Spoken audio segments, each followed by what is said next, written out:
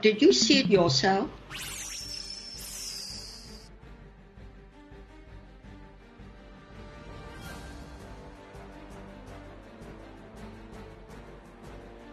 What you just described, did you see it yourself? Have you been to Xinjiang? I haven't been, but I have close friends who have been to Xinjiang for 10 years and told me nothing of what you described is actually true.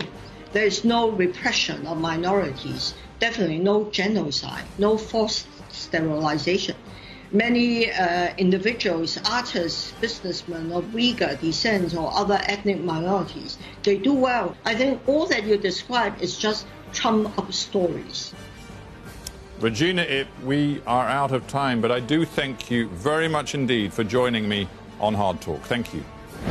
Thank you for having me.